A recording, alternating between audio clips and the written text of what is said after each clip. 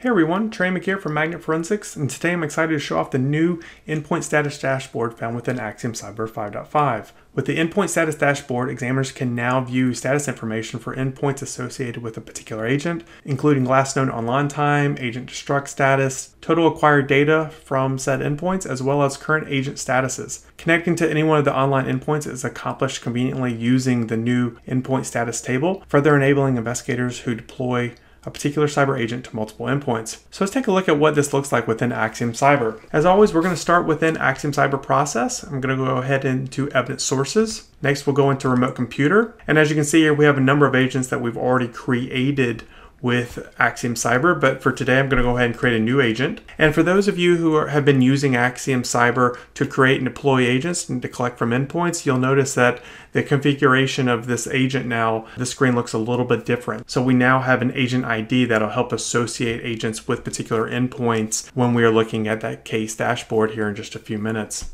One thing I want to call attention to is if you select Edit, you can now come into your preferences and select the agent default location, as well as if you want the agent to be removed from the endpoint after the acquisition completes. We have compression abilities, as well as the type of logical acquisition container that you want your evidence to be saved in. So I'm going to go ahead and leave AFF4L selected and hit OK. For this, I'm going to go ahead and select my operating system, and we'll be deploying to a Windows endpoint today. Next, I'm going to go ahead and, as always, we can mask the details of this agent for the purposes of today's illustration. I'm going to just actually append the name of the agent ID to the agent.exe. So I'm going to go ahead and put in 618. Lastly, we need to decide whether or not we want that agent to survive a shutdown of that endpoint. I'm going to leave that deselected.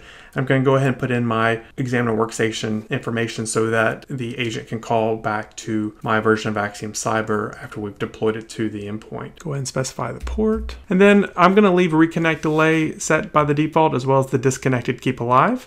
We've also recently added the ability to automatically detect if the endpoint is using a proxy so that we can bypass that, so that once again you can deploy the agent and that agent can call home to your version of Axiom Cyber so that you can collect evidence from that endpoint. So with this, I'm going to go ahead and hit create agent. Now that we've created that agent, I'm going to go ahead and hit deploy. Now I need to put in the information for the remote computer, so I'm going to go ahead and enter that information in.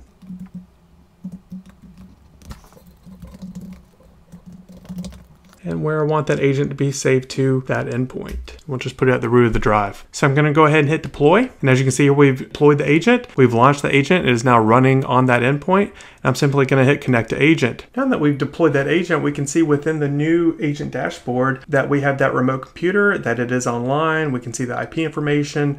As I mentioned earlier, we have that information handy as far as the agent ID, the operating system, and when that agent was initially created. So with this, I can go ahead and simply select this endpoint and hit connect to endpoint. Now that we're connected, you can see we can go ahead and start navigating and collecting files. So for this investigation, I'm going to go ahead and simply select the MFT, and I'm going to be doing this while we're downloading the file system structure and the metadata that's associated with this endpoint. And as you can see, I've actually already completed that so that we can now filter and search on that content within the file browser. I'm going to simply select the MFT, and for this investigation, the downloaded items, and then simply select next. And as you can see here, we're going to go ahead and download that information and move forward. Now that we've downloaded the information that we needed from this endpoint, I'm going to simply select next. Once again, Axiom Cyber is going to ask if we want to delete the agent. For now, I'm going to go ahead and say keep agent on that endpoint.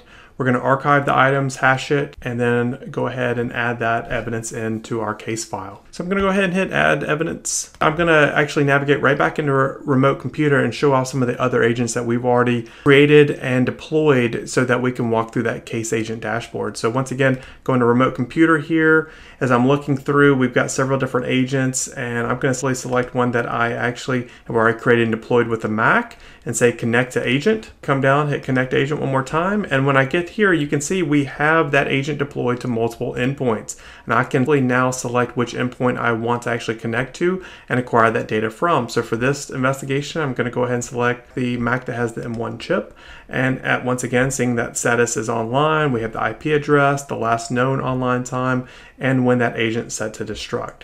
Now from here, I'm just going to select connect to endpoint. Now that we're connected to that endpoint, once again, I can navigate into the targeted locations.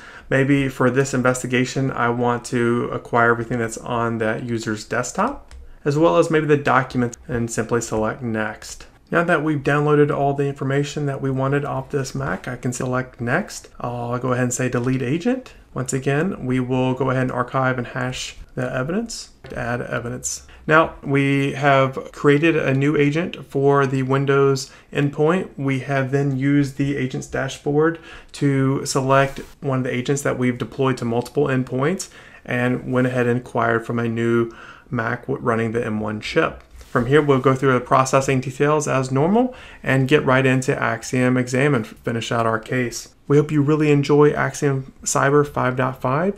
Make sure you either upgrade from within the product or head over to the Resource Center and download the update today. We'll see you next time. Thanks.